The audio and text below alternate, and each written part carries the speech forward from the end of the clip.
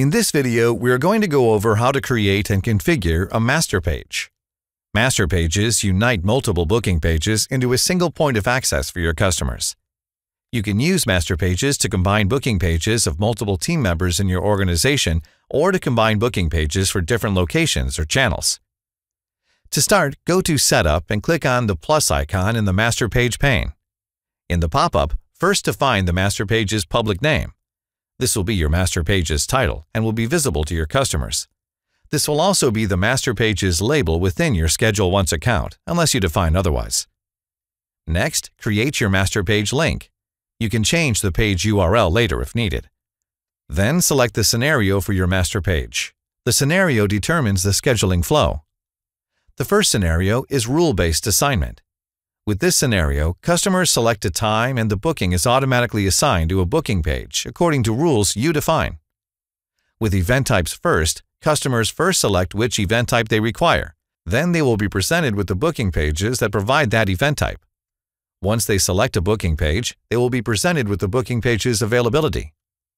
With booking pages first, customers first select the booking page they prefer, then they are presented with the event types that booking page offers. Once they select an event type, they will be presented with the availability of the booking page they selected. With the fourth option, Booking Pages Only, customers will select a booking page and are presented with the booking page's availability. This option is useful if you do not use event types and there are no shared settings between your booking pages. Finally, upload an image or icon for your master page. This image will be visible to customers when they access your master page. When you click Save and Edit, you will land on the Overview section of the master page. This section gives you a summary of your master page's main properties. Here you can also edit the master page's theme, locale, and access share and publish options for the page.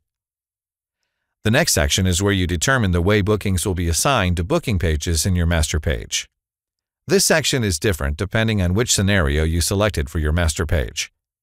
Let's first look at setting up this section if you selected rule-based assignment. Here you can create static or dynamic rules for how bookings will be assigned to booking pages. With dynamic rules, booking assignment is defined per event type offered in your master page. This allows for flexible setup that can be different per master page. To create a dynamic rule, click Add Rule. Then select an event type you want to offer in your master page. Now decide who can provide that event type, either a specific booking page or a booking page that is a member of a resource pool. Resource pools group booking pages together according to department, skills, territory, or any other characteristic. With resource pools, bookings will be assigned to booking pages based on the distribution method in your resource pool. To learn more about resource pools, watch our video, Introduction to Resource Pools. If your event type requires participation from multiple team members simultaneously, you can create panel meetings by adding any number of additional team members. All additional team members are added to the primary team member's calendar event and are CC'd on all notifications sent to the primary team member. Once you have created your rules, you can decide in which order event types will show on your master page by reordering your rules. Now let's move on to static rules. With static rules, bookings are assigned according to global settings. Meeting providers are determined by the existing associations between event types and booking pages. To set up static rules, first choose how bookings will be distributed. With the first option, Pooled Availability, customers visiting your page will see the combined availability of all the booking pages in your master page.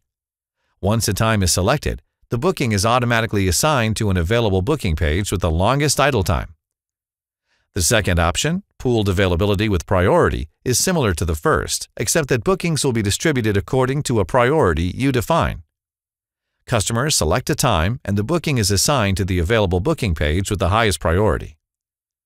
The third option is Find Member by Time. With this option, customers first select an event type, then a time, and then a booking page.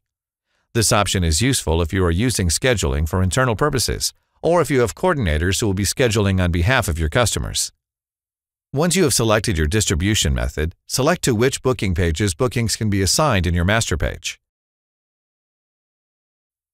Now let's talk about the assignment section when you are not using rule-based assignment as your master page scenario.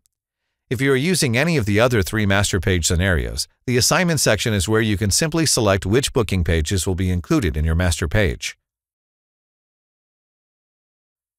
Now let's move on to the Labels and Instructions section. First, define the public labels for the different entities in your master page. For example, if you are using booking pages for different locations, write locations, or write team member if each booking page represents a different team member. Next, customize the selection instructions that will help your customers make the right selections during the scheduling process. Press Save, and let's move on to the Public Content section. The Public Content section is where you define the information that is available to your customers when they visit your master page.